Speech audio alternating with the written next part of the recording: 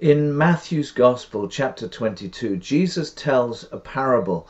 The headline in my Bible is that it's called the parable of the wedding feast. Jesus tells this parable in way of reply to the chief priests, the elders, the Pharisees, the people who are questioning his authority to cleanse the temple, his authority to heal the sick.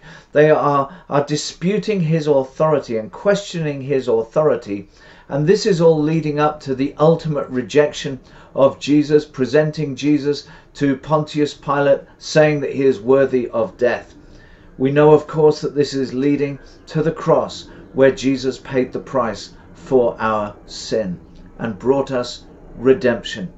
But Jesus tells this parable, along with other parables, in response to this forthcoming rejection of him as the Messiah, as the Son of God. So let's begin reading in Matthew chapter 22 and verse 1. It says, "And Jesus answered and spoke to them again by parables, and said, The kingdom of heaven is like a certain king, who arranged a marriage for his son, and sent out his servants to call those who were invited to the wedding. And they were not willing to come. Again he sent out other servants, saying, Tell those who were invited, See, I have prepared my dinner, my oxen and fatted cattle are killed, and all things are ready. Come to the wedding. But they made light of it, and went their ways, one to his own farm, another to his business, and the rest seized his servants, treated them spitefully, and killed them. But when the king heard about it, he was furious, and he sent out his armies, destroyed those murderers, and burned up their city. Then he said to his servants, The wedding is ready, but those who were invited were not worthy. Therefore go into the highways, and as many as you find, invite to the wedding. So those servants went out into the highways and gathered together all whom they found, both bad and good, and the wedding hall was filled with guests. But when the king came in to see the guests, he saw a man there who did not have on a wedding garment. So he said to him, Friend, how did you come in here without a wedding garment? And he was speechless. Then the king said to the servants, Bind him hand and foot, take him away, and cast him into the outer darkness. There will be weeping and gnashing of teeth. For many are called, but few are chosen." Here in this parable we see two things. First of all, we see the patience that God extended to Israel. He sent servants to bring the invitation. He sent the prophets. But then when Jesus came, the nation rejected him, sent him to the cross. But then it says that he sent out other servants, saying, Come. This speaks of the apostles who, after the resurrection and ascension of Jesus Christ, after the coming of the Holy Spirit on the day of Pentecost, went out and proclaimed the gospel, first of all, to the people of Israel. But we know that great persecution came against the apostles and the disciples as they went out. We see Stephen being martyred. We see all of the terrible things that the nation of Israel did to those who were proclaiming the gospel of Jesus Christ. And so God sends his servants, that is his disciples, to the highways. This speaks of the rest of the world. Remember, John 3:16 tells us that God so loved the world that he gave his only begotten Son. But I want you to notice the selection criteria. He says, Go out into the highways, and they gathered together all whom they found, both bad and good. The selection criteria for entry into the wedding feast obviously is not based on what is bad or good. There is a different criteria for those who are given entry into the wedding feast. Here we see in verse 11, remember, all those who are invited are bad or good. No differentiation here between bad or good. All are invited. God so loved the world, whether good or bad. He loved the world. But verse 11 says, When the king came in to see the guests, he saw a man there who did not have on a wedding garment. This is the man who was thrown out of the wedding. He was cast out into outer darkness, not based on whether he was bad or good. He was not invited to the wedding based on whether he was bad or good. He was invited to the wedding feast on the basis of the king wanted his son to be honored in this wedding feast. And he wanted the feast to be full. It's so wonderful to know that God wants heaven to be full. God isn't going, you're good, you're bad, you're awful, you're terrible, and saying that's it. There is a different criteria for the invitation. Whether you're good or bad makes no difference. How you get in is based on one thing: whether you are wearing the garments that God provides you to wear. That is the criteria for entry in to the wedding feast. If you turn to Isaiah 64 and verse 6, it tells us that our righteousnesses are like filthy rags in God's sight. All of our good works, all of the things that we think we're doing well, all of the things that we come before God saying, hey God, look how well I've done, count as nothing. They're like filthy rags in God's sight. So our righteousnesses is not what provides us with the wedding garment. The wedding garment is something that is given by the king. It's about who the king delights to give a wedding garment to. Remember, the criteria is not whether they are good or bad. It's who the king delights to give the wedding garment to. If you turn to the book of Esther chapter 6, beginning at verse 6, we see the king asking this question: what shall be done for the man whom the king delights to honor? And Haman thought in his heart, whom would the king delight to honor more than me?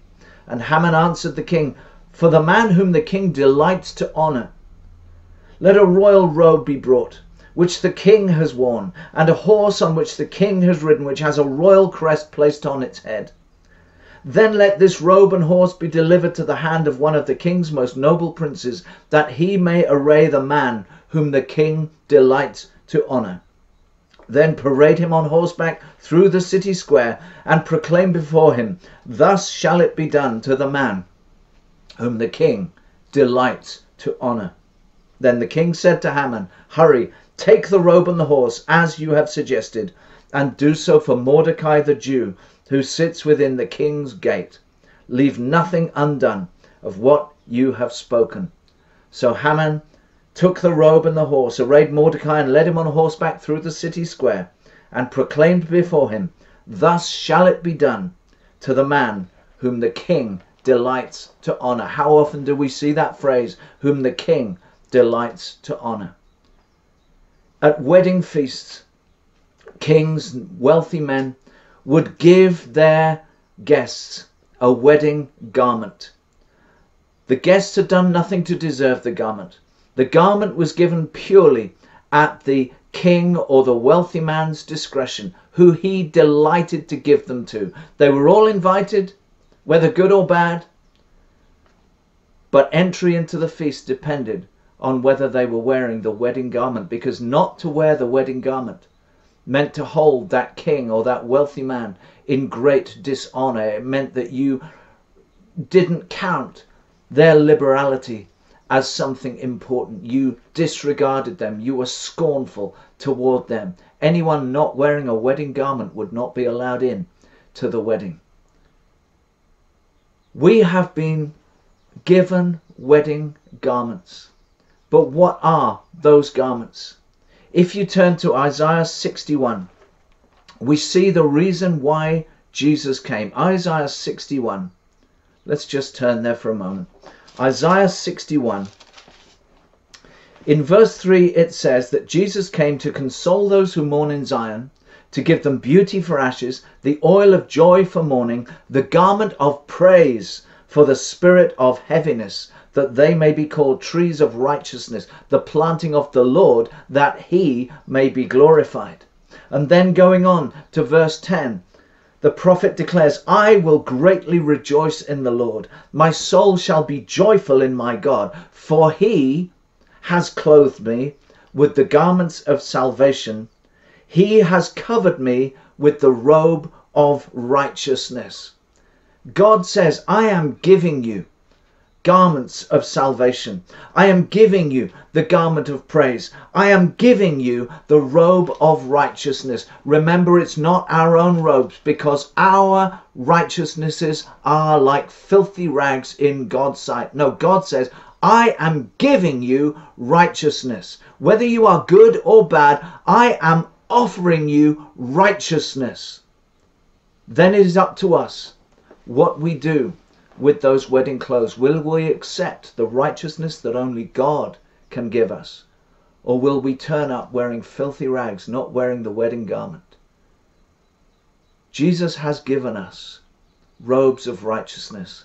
God has given us garments of salvation to wear if we will accept them. Anything else is to hold the cross of Christ in scorn. Jesus died on the cross, bore all of our sin, bore all the punishment of our sin, did everything necessary so that we can have salvation, so that we could have redemption, so that we can receive the gift of everlasting life. It's not by our works. The man was thrown out of the wedding feast in the parable because he was not wearing the garments provided. God has extended the invitation to the whole world, whether good or bad. But the question is, will you receive the garment of salvation? Will you receive the wedding garment that God has given you to wear so that you can enter in to the marriage feast of the Lamb? Ephesians chapter 2 and verse 8 says this, for by grace you have been saved. What is grace? Whom the King delights to honor. For by grace you have been saved through faith, and that not of yourselves. It is the gift of God, not of works, lest anyone should boast. For we are his workmanship, created in Christ Jesus for good works, which God prepared beforehand that we should walk in them. Let's give God the glory. He has so loved the world that he's extended his invitation to both good and bad, and he has given wedding garments to all who choose to wear them. So choose to wear those garments today. Rejoice in God, who has in his liberality given us wedding garments to wear. Don't rely on your own works, you won't get in. But when you come to Christ, when you turn to Jesus Christ in faith and belief that the work Jesus did on the cross was enough for your salvation, you receive those wedding robes and you are allowed to enter in. Glory be to God. Amen.